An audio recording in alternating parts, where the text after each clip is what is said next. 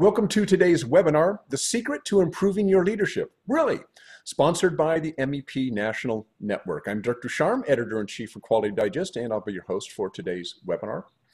So why do so few leadership improvement efforts produce the results that leaders and business sponsors want? What's in the way?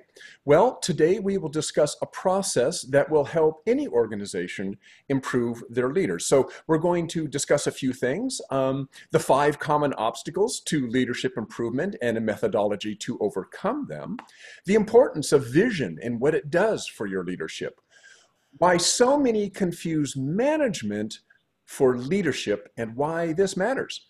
We'll also talk about how to improve your workplace resilience and much more as well.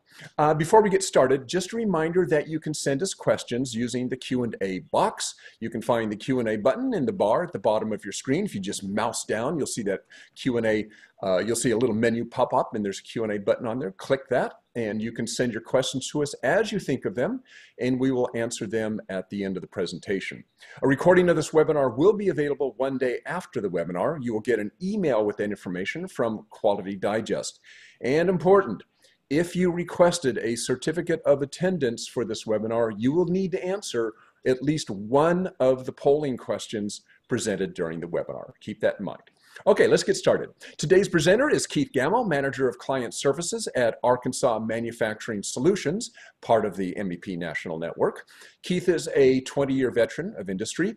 As a Manager of Client Services, his focus includes training, facilitating, and coaching in the areas of leadership development, lean manufacturing, and quality systems excellence. Prior to joining Arkansas Manufacturing Solutions, Keith spent 5 years in the wood industry and the balance of his career in plastics processing and packaging. He is a 2-time graduate of Arkansas State University and holds Bachelor of Science degrees in Leadership Management and Industrial Technology. Okay, Keith, it's all yours. Dirk, thank you. So I'll start with thank you to Quality Digest for hosting today. Thank you for the MEP National Network for all that you do and allowing us the space to do this. So as Dirk shared, the title of the webinar is The Secret to Improving Your Leadership, ... really. Subtext, how to overcome 5 common obstacles of transformational improvement. Are there more than 5? Of course there are. We're going to talk today about 5 of those. I find myself today in an unenviable spot. So in Arkansas where I'm at, it's 1 o'clock, and in the East Coast a little later. This is typically a sleepy time of the day. So I consider it a challenge to keep everyone on that's tuned in today, engaged and interested, and challenge accepted here. So here's where we're going. We're going to talk about the 5 obstacles to transformational leadership improvement, the improvement path, which is really the engine that drives this process. We're going to spend a little time comparing and contrasting leaders and managers. And then we're going to look at the TLI process through the fictional lens of a lady named Fran, a frontline leader who represents very real frontline leaders and others that I've worked with over the years out there.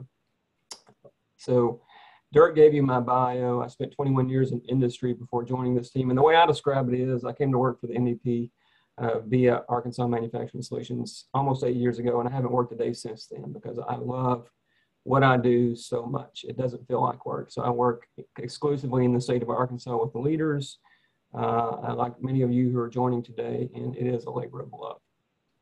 I'm a part of this federal program called the MEP, which stands for Manufacturing Extension Partnership, and it is a partnership. So our focus is on partnering with entities within our state and with each other across the network. You can see we've got an MEP center and multiples in some of the larger states in every state in the union, including Alaska, also Puerto Rico, and Hawaii there. And you can see us, everyone's kind of looking for your state. We're here in the center in Arkansas, AEDC Manufacturing Solutions.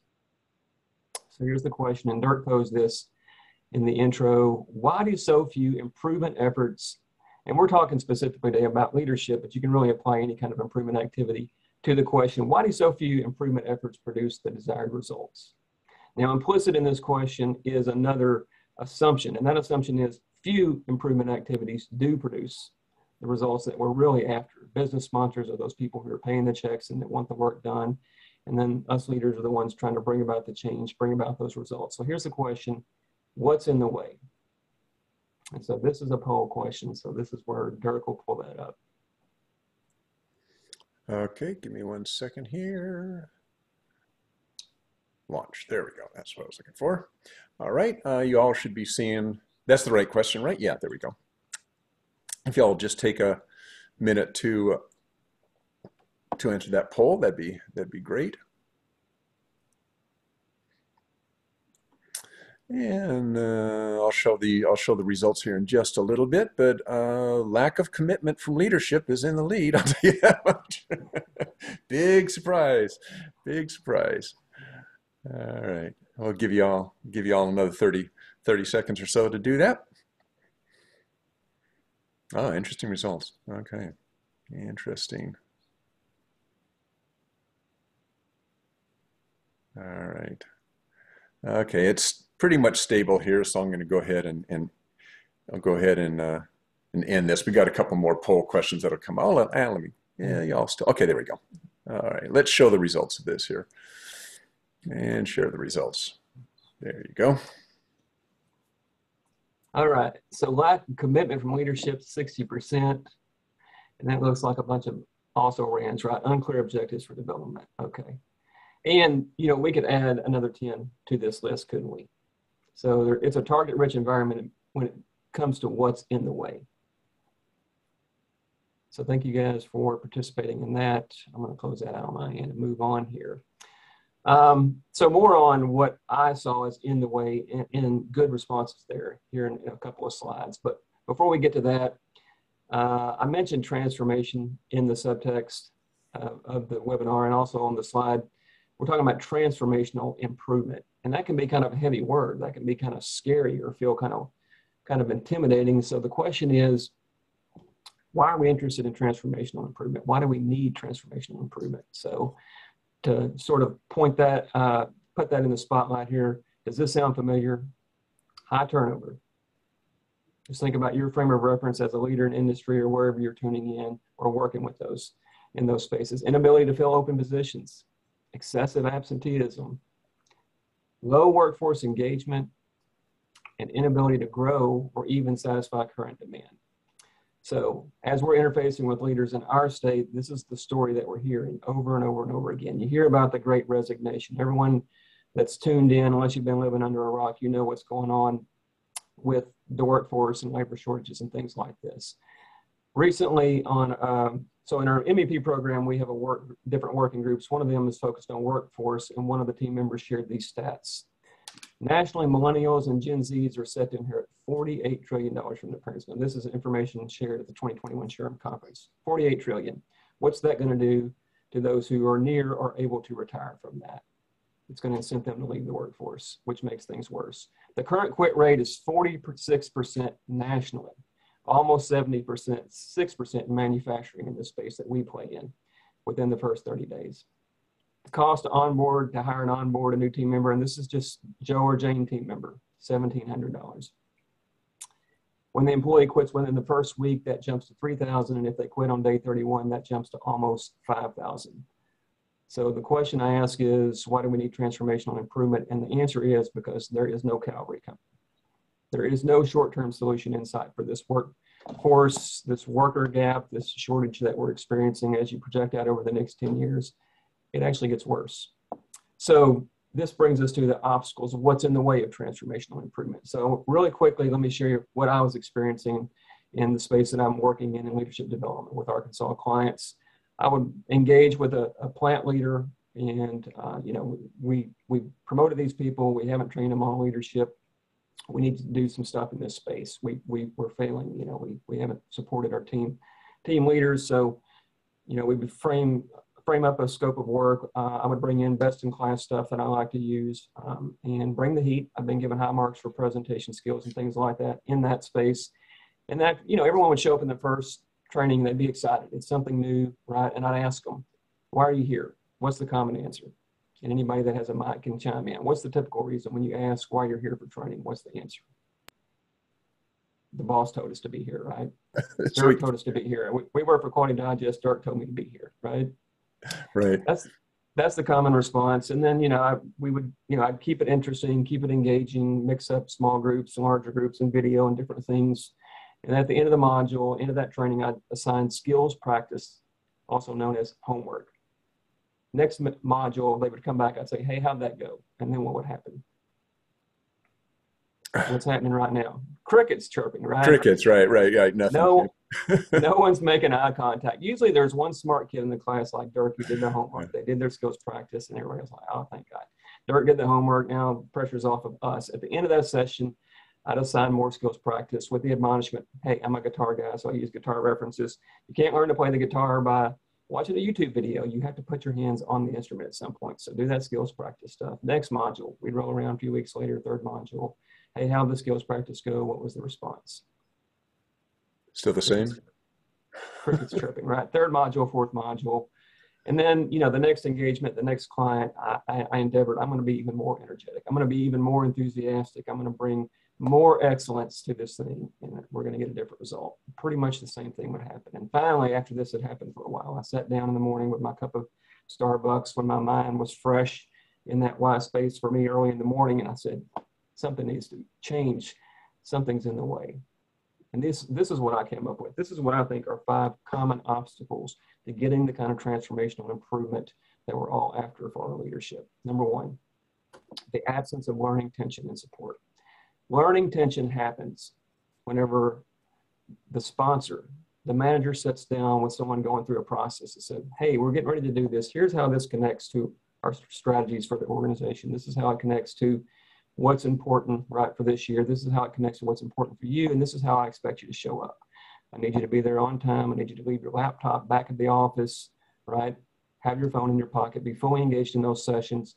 Do the in-between session work, right? Engage me as needed. And by the way, what are you going to need from me? Understanding that this is going to take time away from the day job and focusing on the whirlwind, on the business. What kind of support do you need? Now, when you have that kind of conversation with your leader, that's a different kind of thing going on in here, isn't it? Then, hey, be there next Tuesday. We've got somebody coming in from EMS to do training. So we were missing it right out of the gate. We were not establishing this learning tension and identifying the support needs. So that's obstacle number 1. Number 2, no frame of reference for what to improve. Leadership is this big, fuzzy, abstract thing. There's been tons and tons and tons of books written on it. If you Google leadership, you're going to get a billion hits, right? So there's tons of information already in this space out there. But when it comes to actually improving your leadership, what do you work on, right? We weren't giving leaders handles to be able to pick their leadership up and move it forward in a concrete, specific way. Obstacle number 3, no context for why improvement is needed. Now, 2 leaders show up in this space. The first is a minority. And that leader is, you know what, I'm pretty good the way I am. I got promoted, must be doing something right. Why change? That's a minority, right? Those are few and far between. The other facet of leader here that's showing up is, you know what, I'm trading in my time and energy, this little narrow slice, if I have any bandwidth, to do proactive things like this for the sake of what's happening in the business, what's happening in the day job. So why would I give up that time? So we weren't making the value proposition for the leader, the business case for why they would want to do this instead of focusing on what's happening now in the business. Obstacle number 4, the fear and insecurity of using new tools and approaches. And maybe as leaders, and maybe for some of the guys out there we don't like to think about ourselves as being afraid or being insecure. But if you think about it, we get used to being the voice of expert, right? For our team that we're leading, we know more about the process, we know more about the business, we know more typically about the product, and that's what got us promoted. So when we start pulling these new tools off, when we start trying these new approaches, there's a vulnerability in that, isn't there? Perhaps an insecurity or a reticence to try something new because now I may not be showing up as the voice expert for that team.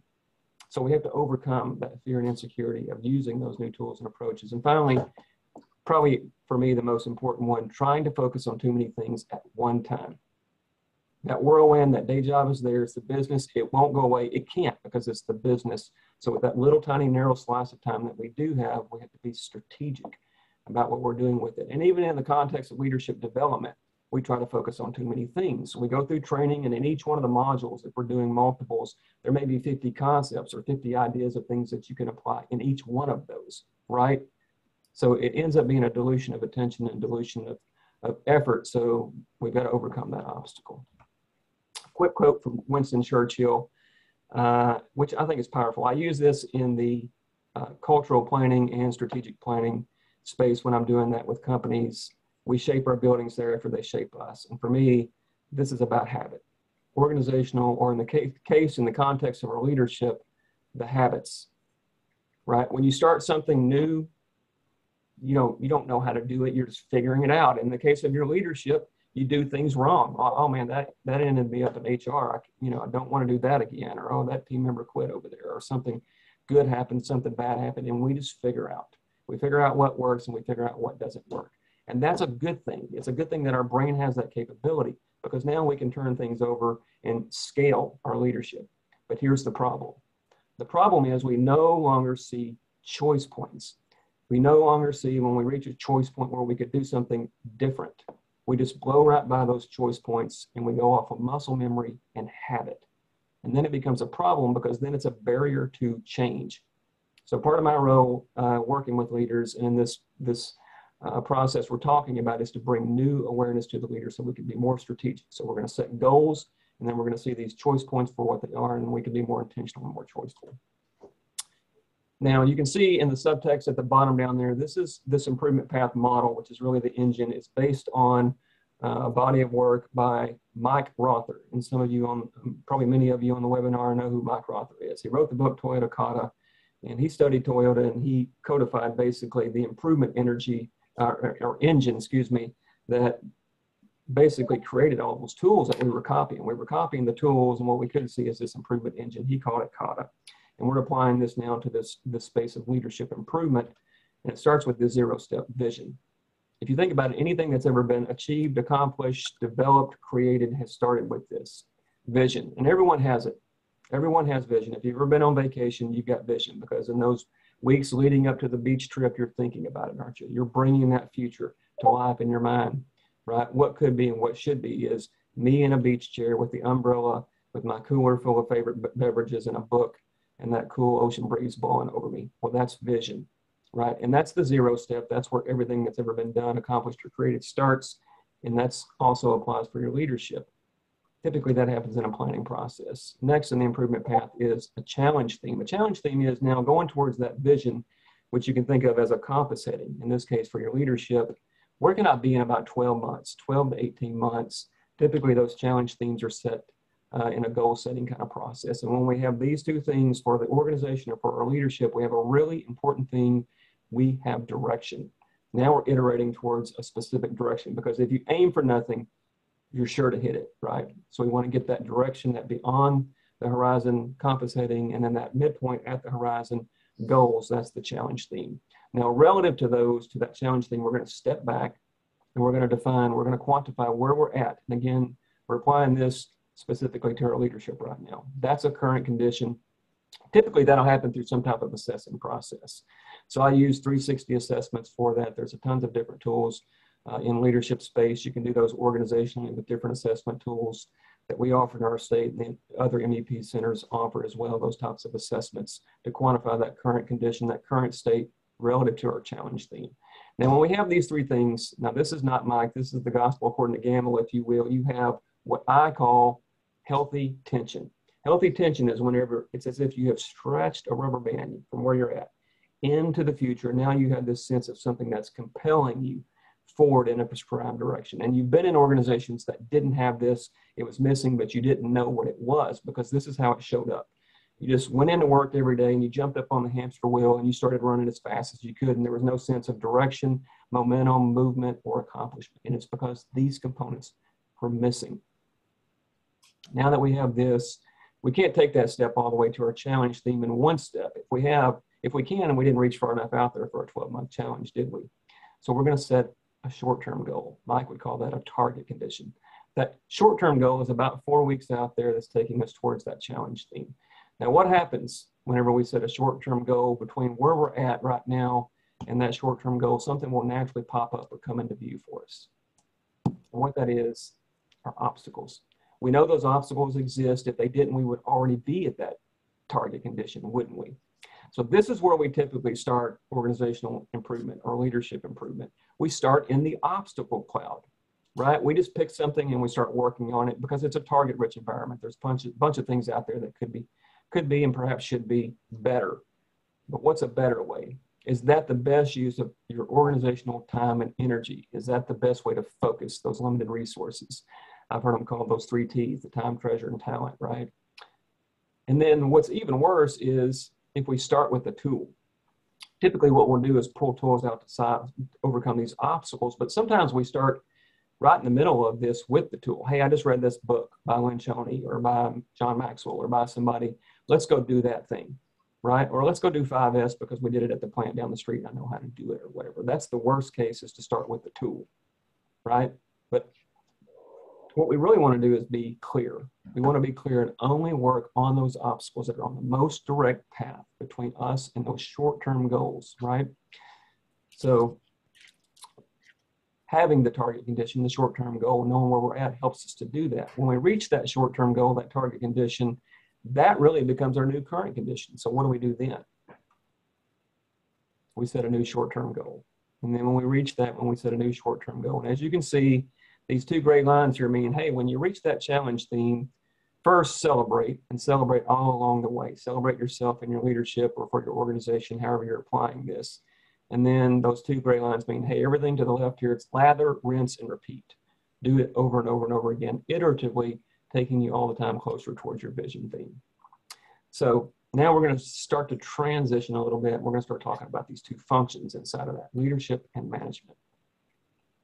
So this is a quote by Yogi Berra. Some of you with gray hair like me know who Yogi is. Some of you may have never heard of him, but he had all these funny sayings, and one of them, attributed to him at least, was, we're lost, but we're making good time. And this puts me in the mind of this management school chestnut, right?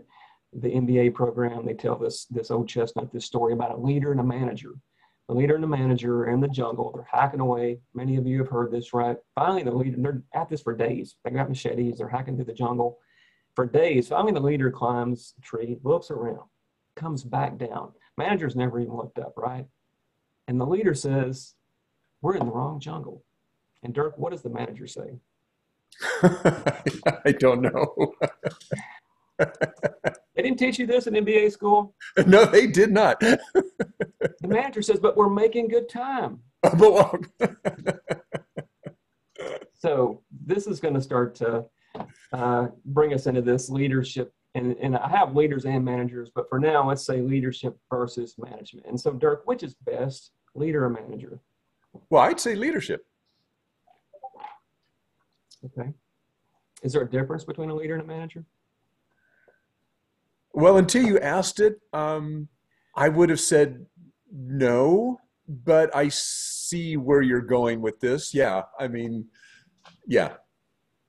A leader, I mean, just talking off the top of my head here, I mean, a leader is leading, you know, I mean, he's got a vision, he's got a direction he's going, whereas manage is kind of the, I don't know, I guess in my mind, kind of the day-to-day operations and not necessarily focused on where the goal is. So good response, good thinking on that. And so which is best? I think we get it confused. I think it's a confusing topic and it doesn't have to be. We use them interchangeably, and I think many people think, hey, we need leaders, right? What about the managers? Which is best? I think if we think about them as a role or as you know, a job description, or as a role, then, or as a person, we get confused. Which is better? What do we want for the organization? This is a big idea. So I've been talking for a minute, so I'm getting ready to drop a mind bomb on you here. So come back. What if we think about them as functions? What if we think about leadership and management as functions? Let's play around with that for just a second. So what are the functions of leadership? First of all, let's look at the focus. Leadership is about coping with, and in fact, initiating change. It tends to be longer term, and it will always, leaders will always be people focused, because we don't lead machines, do we? We don't lead processes, we lead people. Management functions, coping with complexity, bringing order to the chaos, right? We want things to run smoothly and efficiently.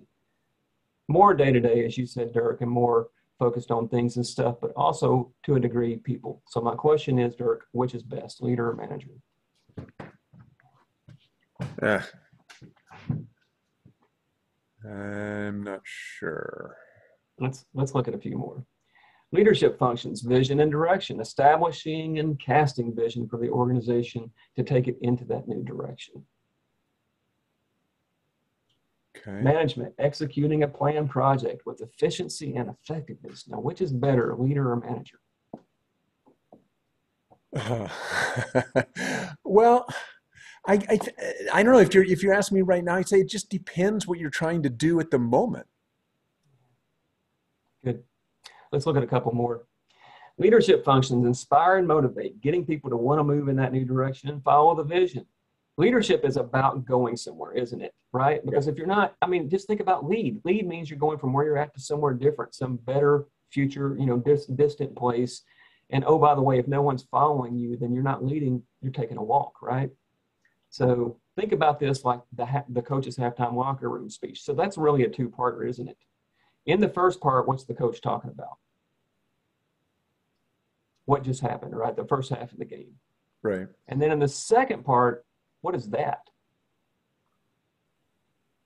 Coach is talking about the second half, what they're going to do. Hey, we're going to have the ball. What they're going to do. Sure. Okay. Yeah. Yeah. More possessions. We're going to move it down the field further, more often into the end zone more. We're going to have more points on the scoreboard at the end of the game. We're going to win. We're going to go to Disney World. That's a vision speech, right? So think about that. What about on the management side? The coach sends in the play during the game in the second half. Now, which is better, leader or manager? It's both, isn't it? Actually, it's funny. Just as you were asking that, a couple of people chimed in on the Q&A. Beth says you need both, and then Tina says I want a manager with great leadership skills. Yeah. So we're thinking about them again as roles or people, but if we think about them as functions, I agree it's both of those things, right? So we're going to blow through the rest of these. Creating the right org structure is a leader function, right, to take us to that future vision. Management, getting those open positions filled, both important functions. Challenging the status quo, process and people. It's about innovation and change on the leader side. Meeting those daily production goals within existing processes. It's a management function, important. And finally, leadership functions, meeting the needs of the person. These are the human felt needs that we all bring into these interactions with each other to be heard and understood, to know our thoughts and ideas are valued, to feel respected, to be involved, to be supported and trusted, have our self-esteem maintained, and so on. So as leaders, we can ignore these, but we do that to our peril because these are the human condition. These are all needs that we bring into interactions, and we have to pay attention to that stuff so that we can get to that get her done stuff, which we're all commissioned as leaders to do to bring results. Meeting the needs of the process. Budgets, process parameters, procuring supplies, maintaining equipment, etc. So that's all stuff happening on the other side. So from this point forward, it's not an either or. It's not necessarily an either or. We can think about it as a both and. And depending on where we're at in the hierarchy in the organization, we may be focused more on one side or the other. But my question to leaders day in and day out as I talk about this is, where do we tend to hang out? More on that right side is the typical answer, right? More on that right side because that's the stuff that got us promoted, right? And there's management development programs out there, and I'm not knocking them because we need good managers. We need those management functions that are really important to the health of our businesses. But this is the space we're talking about. This is a leadership development process. So where we're going to focus on in the journey is that stuff over on the left side. So where's our focus? So Dirk, I'm going to bring this in, and I want you to just pretend with me for a minute. I can't see this. They're brown things. If you'll just take a minute to bring those to life for me in a way that I can, this is for you to practice your vision casting here. Just describe this in vivid detail. Will you play along? Sure. Okay, so these are brown. That's all I know about them is they're brown. So what do they look like? I see like upside down chess pieces. Chess pieces. Are they all the same? Well, yeah, like 3 of them are upside down chess pieces and 2 of them are right side up chess pieces. So there's 5 of them. And there's 5 they're of them. Brown. Yeah. I heard they were brown. What are they? Dark brown, light brown? Well, they look black to me on my screen. Okay, so they're black. Are they shiny? If you're picking out wall paint, is this a satin or an eggshell or a flat? Oh yeah, it looked like satin. Like kind of a satin finish on these chess pieces. Yeah. Okay. And so are they tall and skinny or short and fat? Oh, tall and skinny. With three of them are like wide at the top, and they're all skinny at the bottom. Oh, there's some people chatting in saying they or sending in the Q&A saying they see something different. That's interesting. What do you see, Dirk? What else do you see? Um, well, wait a minute, and I got a tip off here just because of what somebody said. Now I'm looking in between the pieces, and now I'm seeing looks like people standing. Okay. And Dirk, now we've been talking about this a minute. If we weren't a little tight on time, we could probably have gone on a while on this. And we've been at this for a while, and you've been talking about these brown things for a long time. And you can think about those brown things like your processes. What took you so long to see the people? So you didn't see the people, and why was that? Yeah, I mean that's a good question. It's kind of perception. It's like what is the immediate thing that draws your attention, and What then did you I draw your focus attention on to? that to the exclusion of seeing maybe a different picture. Yeah. And what did I draw your attention to? Right off the Well, bat. to me, it was like as you were asking the questions, it was like you were actually causing me anyway to focus on the things I already saw. Yeah. You kept saying, do you see, what's their shape, what's everything? And I kept going back to the initial thing I saw, which was the five, black chess pieces. And I kept kind of answering your questions with that in mind. And that is because I was the leader of this exercise and you were following my lead. And if you think about those brown things as your processes, I, as the leader, was focusing your attention on those processes. And the more I focused your attention on the processes, what did it get harder and harder to do? See the Yeah, people. I mean, I think See the people if you're between the asking, processes. if I keep considering, if I keep thinking process and I'm not seeing everything around it, the more you're asking me, the more I'm going to be focused on, he wants me to look more and more at these things, or the process. Let's call the chess pieces the process. I think you were kept focusing me on that. And that happens, doesn't it? Back at Right. the ranch, this is something that we can fall victim to. And what we all have to remember is leadership is about those people between the processes who make them work. So where is your focus, right? So the focus on that management stuff is more on the process stuff. And on the leader side, it's more on those people. And both are important, right? So let's look at the TLI process. So now what we're going to do is we're going to bring in this process of the improvement path to overcome the 5 obstacles. And we're going to do this through the fictional lens of Fran here. Some of you who may have enough of this gray to recognize who that actually is, right? So we're going to call this Fran Lee and how we worked with Fran to transform her leadership. And this is another polling question. Why don't more businesses and leaders have clearly defined visions for their organizations and their leadership? So Dirk, you can pop up that second polling question. Oh, I'm sorry about that. Yep. Just get it up here. Cleared it. There we go. Okay, so there should be another poll question up there if you all will take a second and answer that. While we're letting people answer this, comment on something that Emmanuel just sent us. She said, referring to maybe what I was doing, is that we lost the big picture.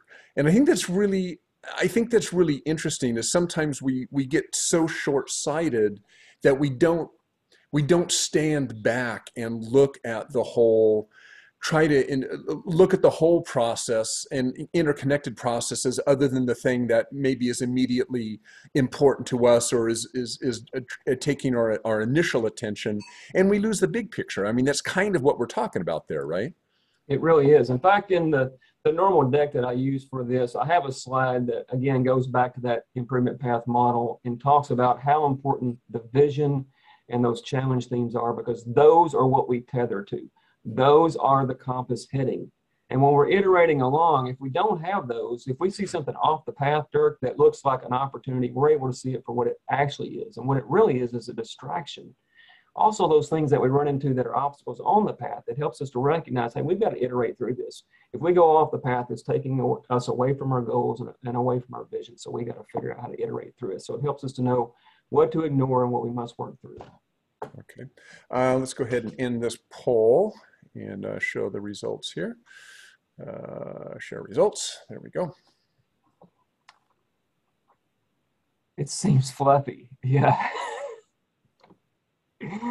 Fluffy. I get that. I get that. I tell leaders term. this all the time. I get this, and I'll own it. You know what? I know this kind of feels fluffy right now. And, you know, we're going to talk about values too, and then you're going to wonder if we're going to be braiding each other's hair and singing Kumbaya. It does feel fluffy at times, and we don't understand the real hardtack reason, right? That it's so important.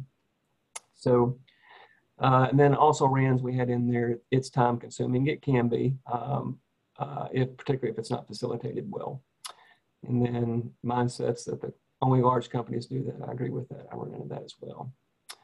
So I'm going to close this out from my end and move on to the importance of vision here. So I don't really have time for this story now. I'll give you a flyby of it, the importance of vision.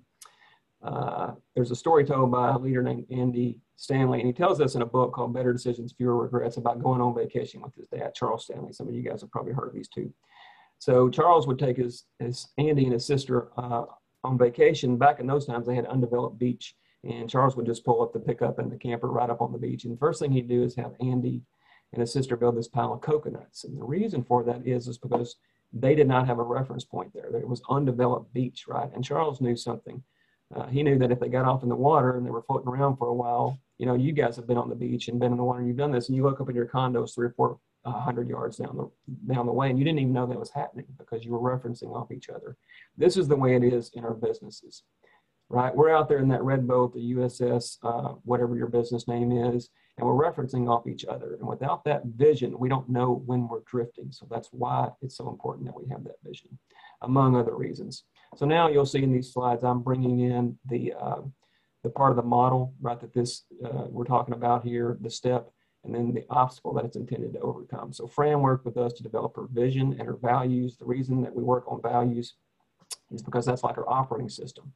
It affects how we experience the world and how the world experiences us. And again, as I shared at the beginning, it's about awareness. We want to be able to see new decision points and understand how and why we're showing up for our team.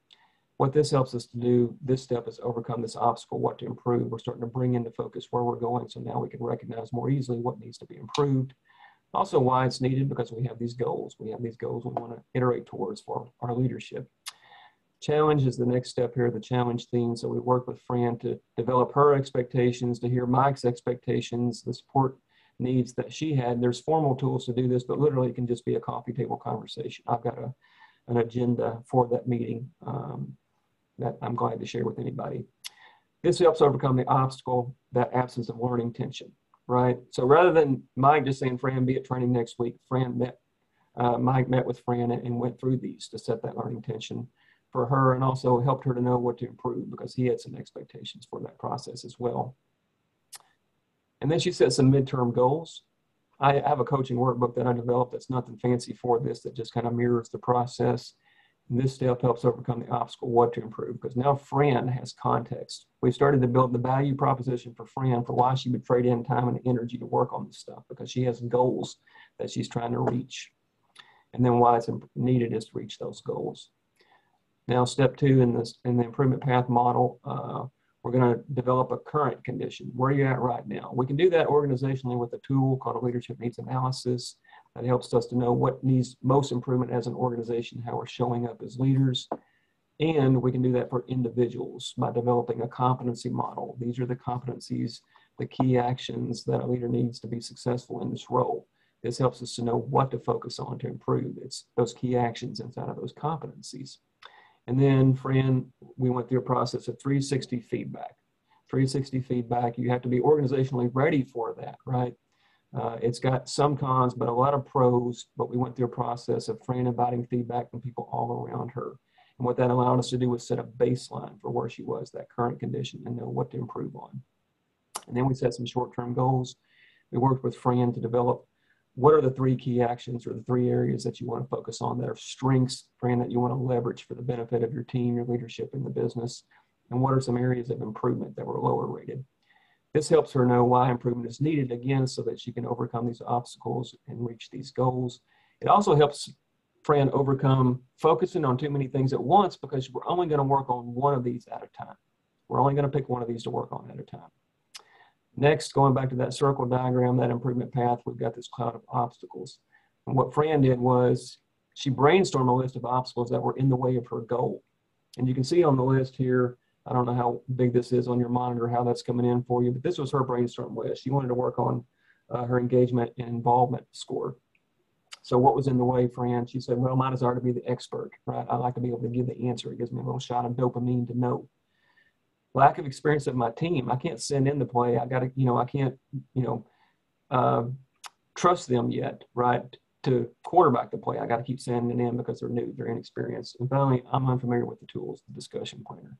So I invited Fran to pick only one of these to work on. She picked, hey, I'm not familiar with the discussion planner. It's a tool that's going to help me have more successful interactions. This helped Fran avoid focusing on too many things.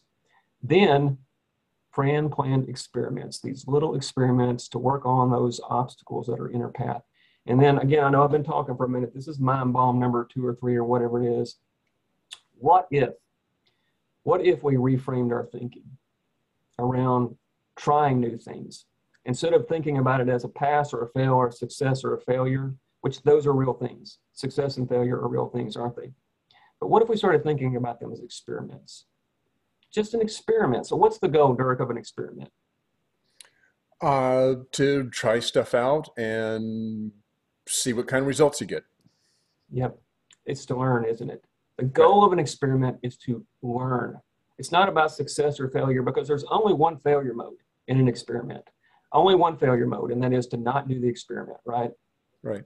Anything other than that is a success because the goal is to learn. Maybe you can learn what to cross off the list. That didn't work. We know not to do that, right? Or, right. You know what, that worked and let's build on it. So what if we just did experiments? And Fran planned an experiment to overcome this obstacle of unfamiliar with the discussion planner. She wanted to have a proactive coaching conversation with Joe Smith. And what did she expect? So this is the PDCA part of this. This is the engine that, carries you forward in the improvement. What did she expect to get better at using the discussion planner and find out how Joe felt about the changeover? So we developed that in the coaching cycle. And then Fran went out, right? What happened? Well, I prepared a discussion planner and had a conversation with Joe. Well, Fran, what happened? Well, the discussion planner helped me stay focused and on track. And I also found out Joe was uncomfortable about doing the changeover without some help. And then we're going to plan another experiment based on what happened and what we learned. So it's an iterative process. The path manifests itself based on what we're learning, how we're overcoming those obstacles, working towards those goals. Next step is Fran wanted to do a reactive coaching conversation using the discussion planner. She's still trying to overcome that obstacle because she's not there yet. And then what did she expect? To find out how the changeover went from Joe's perspective and get better at using the discussion planner. What obstacle does this overcome? Fear and insecurity. It's no longer about succeeding or failing or doing it right or doing it wrong. It's about learning. We're just playing around. We're experimenting. We're learning stuff. And also helps to avoid focusing on too many things because we're doing one obstacle, one experiment at a time. And you can see at the bottom here, it's lather, rinse, and repeat. So this is the process in sum. Develop that long-term vision. That's a 0 step. It happens once or once in a great while. Establish those 12 to 18-month goals. That's your challenge theme. Define your current state relative to that. Set those short-term goals. Identify obstacles and plan those little experiments to overcome the obstacles, all with coaching support and feedback. Now, I'm a little tight on time. I'm going to quickly say, those of you who are from the 80s era like me recognize what this is. This is an Atari 2600 gaming console. One of the cool things about that was, dating myself, was it did something that we take for granted now. Because you could be playing Pac-Man, you could pop that cartridge out, you could pop in another one, now you're playing Pitfall on the same console. And that's the way it is, because in this process, it's not about the tool, it's about the process. You can pull any tool in, any kind of training methodology, any tool that's specific to the obstacles you're trying to overcome in your business context. It's about the process. So next polling question, what do you see as the biggest obstacle to implementing a process like transformational leadership improvement in your organization? All right, give me a second here. There we go. And you should see a poll. Coming up. So while this one's going on, let me throw a question at you that came in from more of a statement that came in from Barbara. She said, a lot of leaders think they have a clear vision, but they don't. So in the example you were given with Fran, Fran kind of knew that she needed to work on stuff. But what do you deal with it when you have somebody who's a leader and they think they know what they're doing, but they really don't? Well, this is a whole nother thing we could get into. Now you're talking about what comes up for me, Dirk, and whoever the question was from, is competence. And competence is a different thing because everyone has vision. Vision is simply a compelling mental picture of what could be and should be that's future oriented, right? Just like going on vacation, you're planning that vacation. So if you have a clear mental picture of what could be and should be for your organization or for your leadership, let's say 5 years or more down the road, you have vision. Now, whether or not that's a good vision or whether or not everyone else buys into that, that's like a different thing, and how we cast that, how we include people and collaborate and things like that. Yeah. Oh, interesting. Okay, let's go ahead and end this poll here. Show the results. And there you go. Okay. Time, man, that's real, isn't it? That is real. Everyone here is so busy, so all the more reason, right, to be more searchable, more strategic in what we take on. So I think the process, and I hope you all agree, does a good job, and that's a big part of what's aimed at, is being more intentional, right?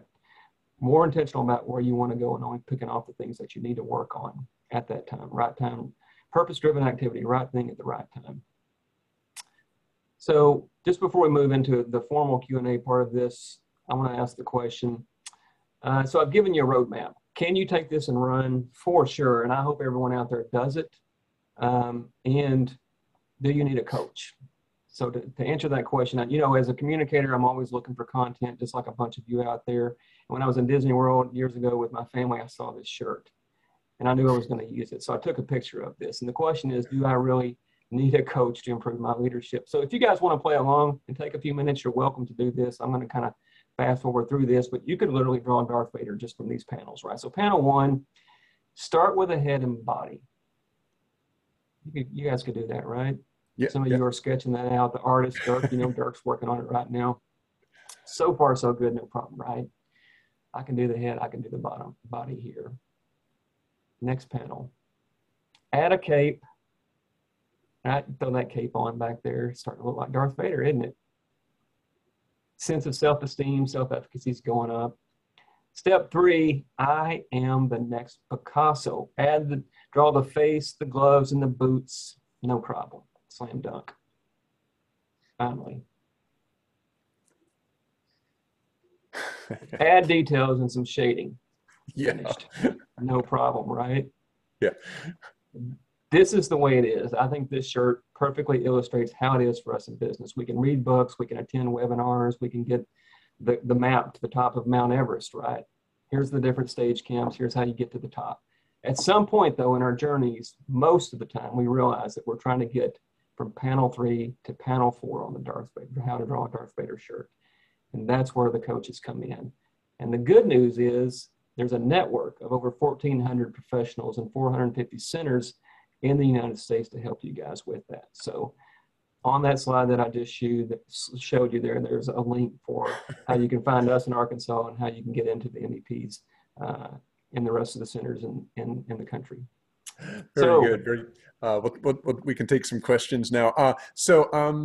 Send your questions. If you got questions right now, now's the time to ask them. If you haven't already, just mouse down towards the bottom screen. You'll see the Q&A button. Click the Q&A button. Send your questions. I want to, Eduardo said something that really ties in, I think, to that Darth Vader thing. The problem is that leaders start with the end product without the planning. And to me, if you think of that Darth Vader thing, that's kind of the thing. It's like, this is what I want it to look like with all the shading, and it's all perfectly done. And then the planning part of it, everything leading up to that is kind of ad hoc and kind of spaghetti at the wall, expecting that at the end you're going to get this perfectly rendered picture of Darth Vader, right? I kind of see where Eduardo's coming from with that.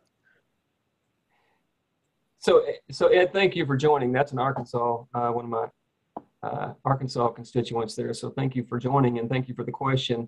And that's what I think is so powerful. And again, not taking credit for it. This is Mike Rother codifying, what he saw at Toyota. That's why I think this improvement engine is so powerful, because the real charge, the real goal is to get what we want for the business or for our leadership in clear focus. And then it's an iterative process. The way we used to do value stream mapping, in the lean world, in the space, that I play in years ago, was we would develop the future state based on where we're at in the current state. And there was this big, long list of all the things you had to do to get there. Now, Dirk and Ed, how long was that list valid? How long was it current? 5 minutes? Yeah. Maybe till we got out of the conference room, right? Because yeah. the world is not static. It's constantly changing. Right. So what's a better model than trying to dream up? And no one had time to do all that stuff anyway. It felt overwhelming, right? So we just didn't get there many times. What is a better model, I believe, is to have that clear vision that at the midterm, at the horizon, compensating with the challenge theme, know where we're starting and iterate. Use that tool, that engine to iterate. Right. A couple of people want you to go move the slide back to the contact page there. So if you can just maybe leave that up so they can see. Okay, great. Oh, okay, good question. This is. I don't know if you feel comfortable answering this, but I think it's a good question just the same. Are leaders made or formed? It's a really, really good, that's the MBA school question. So after they tell that leader manager hacking their way through the jungle, that's the next thing they talk about, right?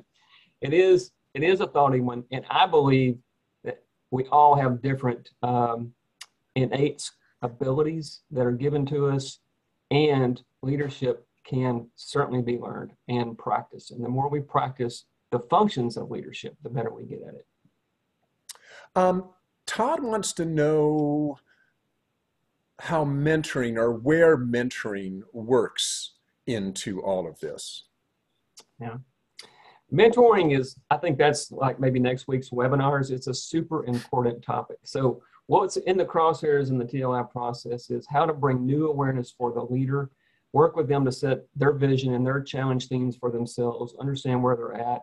And as the instrument of leader is self, Dirk, right? And whoever asks the question. So what we're really wanting to do is hone that instrument of self. And there's no reason why these leaders, and I tell people I'm working with all the time, take this process, and for those you're responsible for, apply the same process. It works. You can do this for them, and the best way to learn anything like this anyway is to teach it, right?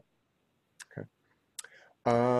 Craig wants to know, do you have any comments about accountability? Somebody in leadership or management actually conducting the check stage of PDCA to hold folks accountable to get things done they've signed up to do.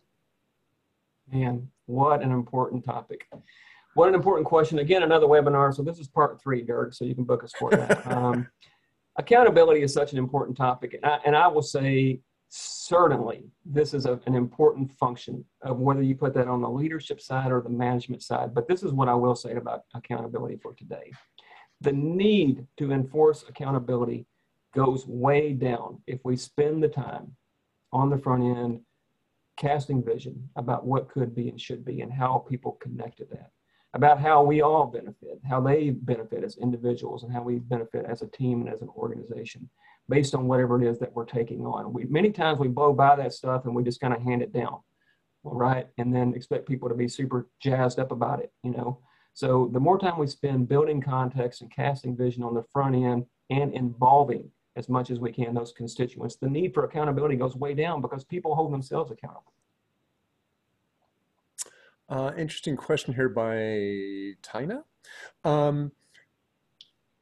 Why do you think the organizations usually start the transformation journey with an organizational change and spending hours and hours to draw boxes, solid lines, and add tons of dotted lines just in case we are connected?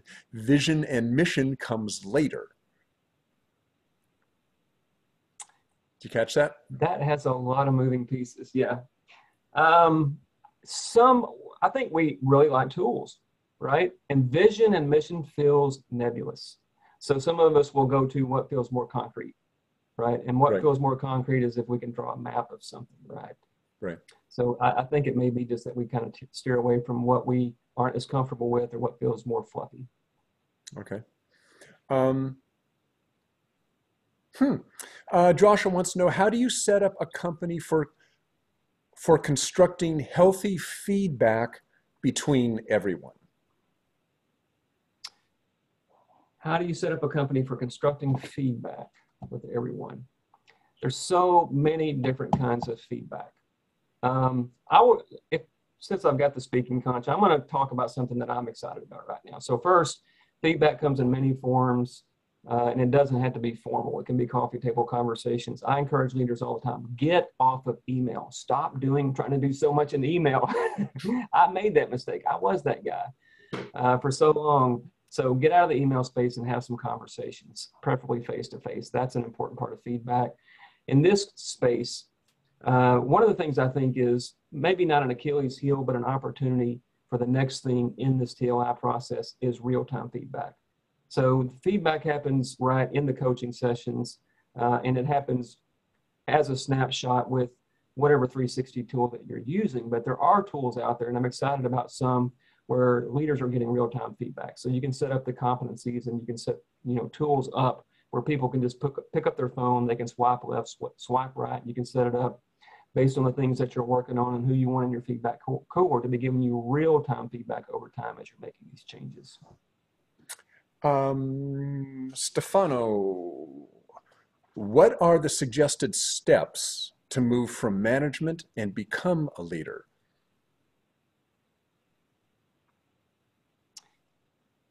I would say focus on that stuff that's on the left. Get a vision, get a vision for where you want to go in your leadership, for your area, your department, of what could be and what should be, right?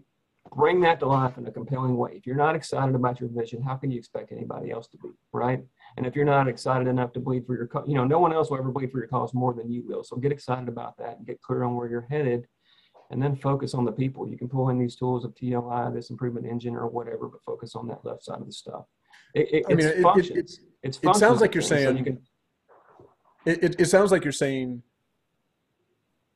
do the things to be a leader, which was that, like you said, the stuff on the left, or your first, in your first group of slides there, you had the stuff on the left. That is the stuff that a leader needs to focus on. So basically focus on those things. And that is, it's a mindset essentially, right?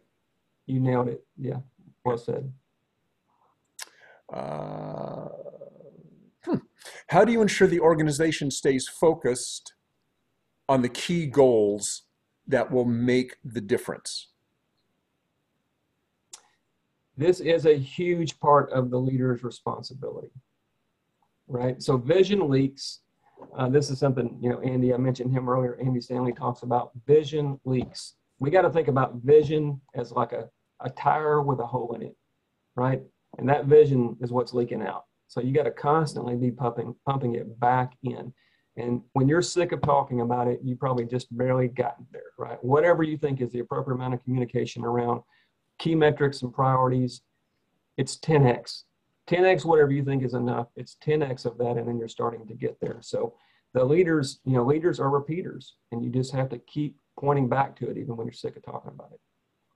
And I want to, this is a nice spot to throw in this Deming quote that Anthony just sent us. Deming said, "It's not enough to do your best. You must first know what to do and then do your best." Good point. It is, Anthony. I appreciate that comment, but I don't say I counter it, but I will also add to that a quote I heard from another guru in this space years and years ago. Anything worth doing is worth doing badly for a little while. Yeah.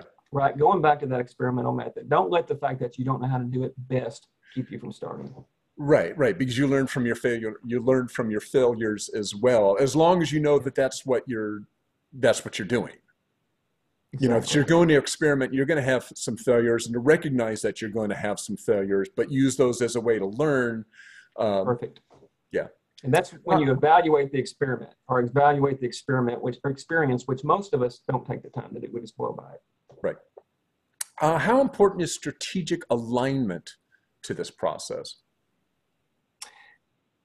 I got this question the very first time I ever did a similar topic of this. It was from actually a client because I'd spent a lot of time talking about and working with them on strategic alignment. And so I think this leader was like, Gammill, where's this alignment piece? You know, you're not showing up with this. And the truth is, to improve an organization, you must have that. It's critical. Otherwise, it's diffusion of effort. Everyone's pulling in different directions. And actually, for your leadership, it doesn't have to connect. And I know this is going to be a cage match with some people out there, but it doesn't have to connect to organizational strategies, because the instrument of leadership is self. And you can do this TLI process in the absence of any connection to organizational strategies. Okay. All right. So that is it. We're out of time here. If we didn't get to your questions, don't worry. I will forward your questions on to Keith here so that he can get to you. He can get to you offline. So Keith, again, thanks for a very interesting presentation. Enjoyed the back and forth that we had there. Appreciate that. Yeah, thank you for playing along. Thanks for the All opportunity. right. And thanks to all of you, of course, out there for joining us. You will be receiving an email about this time tomorrow that will have a link to a recording of this webinar. It'll come from Quality Digest. I believe it will also have a link to the slide deck as well. I'll verify that here when I get off this with Keith. But I believe it will have both a link to the recording and the slides. So keep an eye open for that email. That is it. So from all of us here at Quality Digest and the MEP National Network, you all have a great day, and we will see you at the next webinar. So long. Take care.